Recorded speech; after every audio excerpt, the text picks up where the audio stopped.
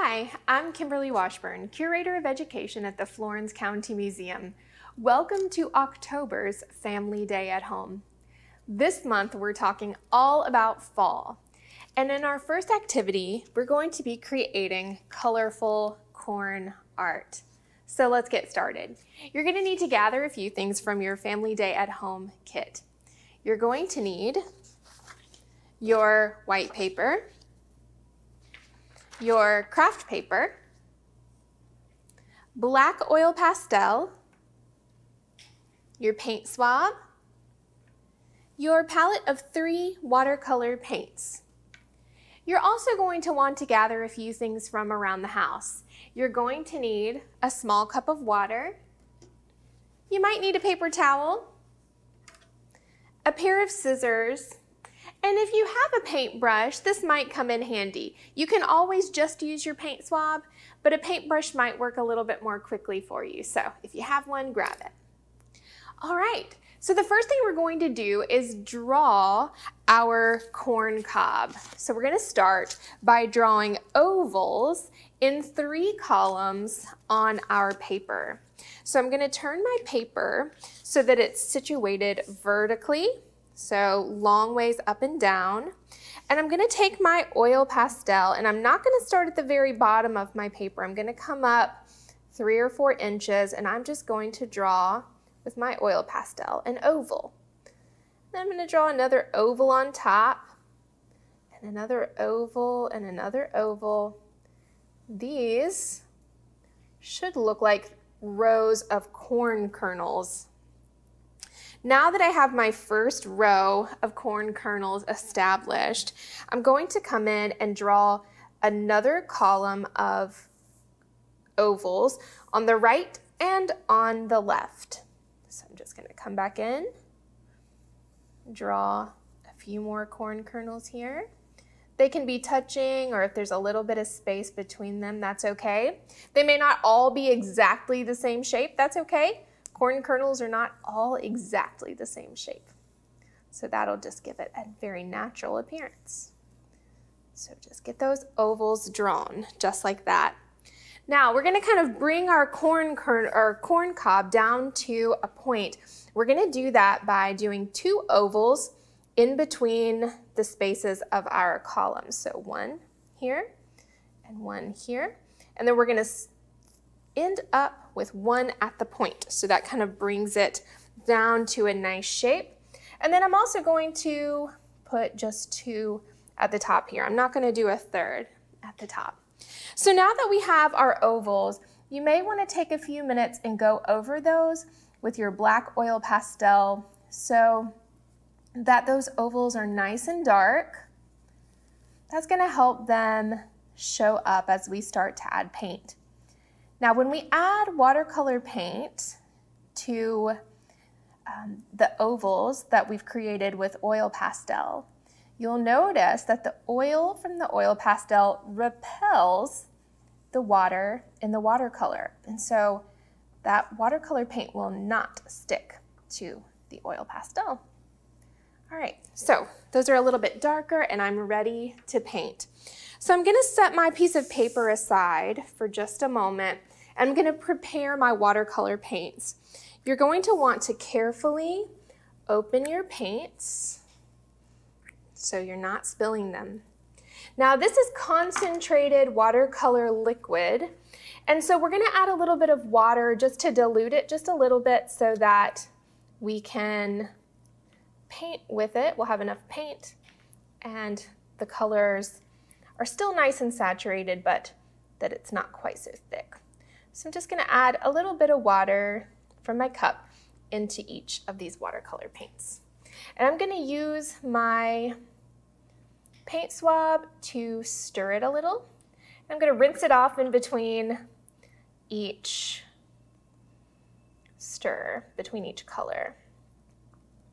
That's what the rest of my water is going to be used for, as my rinsing water. So now that our colors are very well stirred, we are ready to paint. So I'm gonna come back over to my paper and I'm gonna start adding color. Now, just the way that we've added color with this example, you'll notice that we're trying to sort of spread out the colors so we don't have one large area of yellow or one large area of blue or red. And we're also going to be mixing some colors right on the paper. So I'm going to start out by using my paint swab to paint this area yellow. So your paint swab works just fine. You can also paint some of the area in between the ovals. No problem with that. And let's say that we wanted this one next to the yellow to be orange. The colors that we've given you in your palette are primary colors. That means that we can mix these colors to create new colors. So I've got yellow here, and I'm going to add a little red to that, mix that right on my paper, and now we have an orange. You could also use a paintbrush. So if you have a paintbrush handy, you can certainly use a paintbrush. It'll hold a little bit more paint than your paint swab. And I like to go through and just choose all the ones that I want to be a particular color. So I'm going to choose all the ones I want to be blue. Maybe paint some of those inside spaces as well. So we've got plenty of color.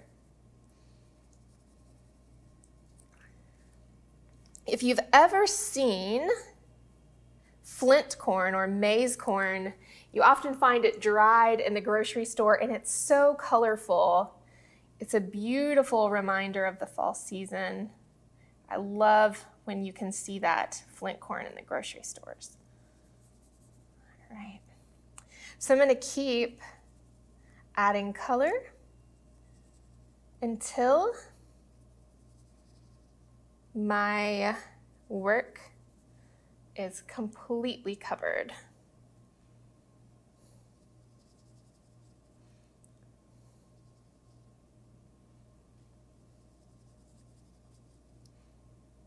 And don't forget that you can mix colors. So I might mix a little orange here, maybe a little orange there. Might try to mix a little bit of purple right there. If we mix together red and blue, we get purple or violet. We can find some spots to mix those colors.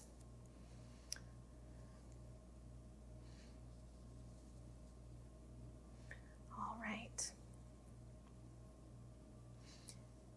Now, your next step will be to allow your artwork to fully dry. Now that my painting is dry, I'm ready for the second step. So I'm going to use my scissors and just cut out along the outside border of my work. You don't have to cut right on the black lines. You could leave a little bit of white space around the outside, or if it's painted outside of the lines, it's fine to leave a little bit of space. Or you can cut right on the black lines, whatever you prefer. But I'm just going to go through and cut slowly and carefully around the outside edge, so that we're only left with the shape of our corn cob and none of that background.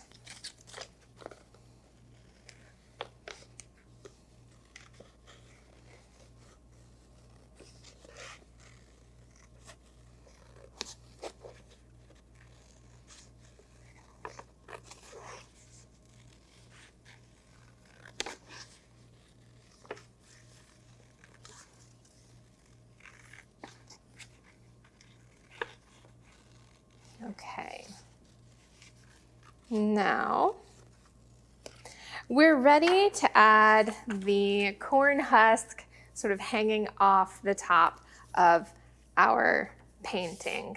So you're going to want to grab that sheet of craft paper that was in your kit, and we're going to scrunch it up. This is going to give our corn husk texture that will really bring our artwork to life. So we're going to open that back up. And you may even want to scrunch it up a couple of more times. You may want to continue to sort of add texture by scrunching it and flattening it. Okay.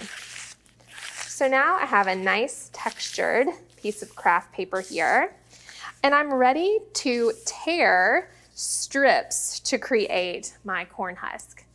I'm going to start by just making some small slits with my scissors along the bottom edge of my craft paper. And I did that along the short edge.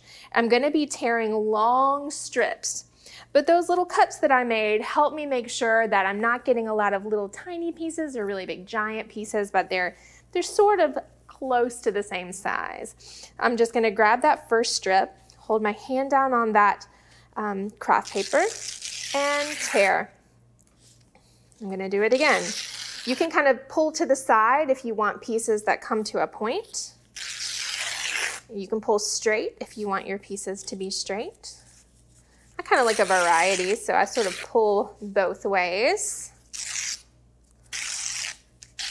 And I'll show you, if you don't really like that edge, I'll show you how you can work on that. You can flip it over if you have a really wide piece and a flat piece. Just make another slit. And if you have a square edge and you think that that doesn't look very natural, you can always just kind of tear it to a rounded edge or a point, just something that looks a little bit more like a corn husk that is sort of natural and not just something that is cut with scissors. Okay, so I'm just going to kind of lay out my pieces so that I know what I have. And then I am ready to start attaching them to the back of my corn husk, or to my corn cob. So I'm gonna have these pieces of husk kind of coming out of the top. We're gonna glue them onto the back, and I like to start by just taking 3 or 4 pieces to start with, kind of fanning them out, just like this. And then I'm gonna put some glue on each of these and on the back of my artwork so that this creates a nice first layer. So again, I'm using my glue and my glue swab. I'm just gonna kind of make a line of glue. It doesn't take a lot. This isn't heavy and it sticks easily. So I'm just gonna kind of fan these out to create a nice first layer.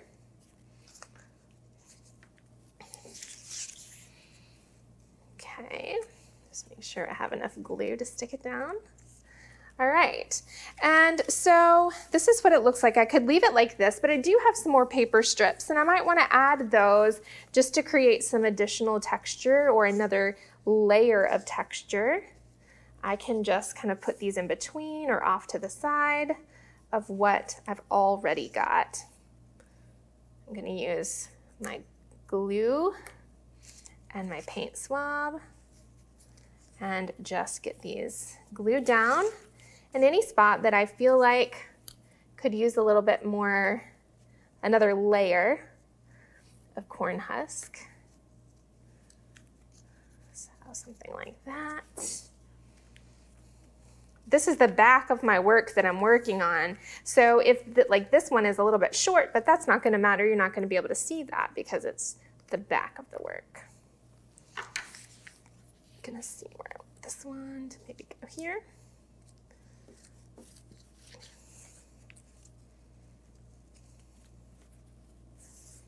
Okay, and then maybe this one here. All right, and now I have created a beautiful, colorful corn cob art. I hope that you find a wonderful place to display this fall season and enjoy making fall art with us.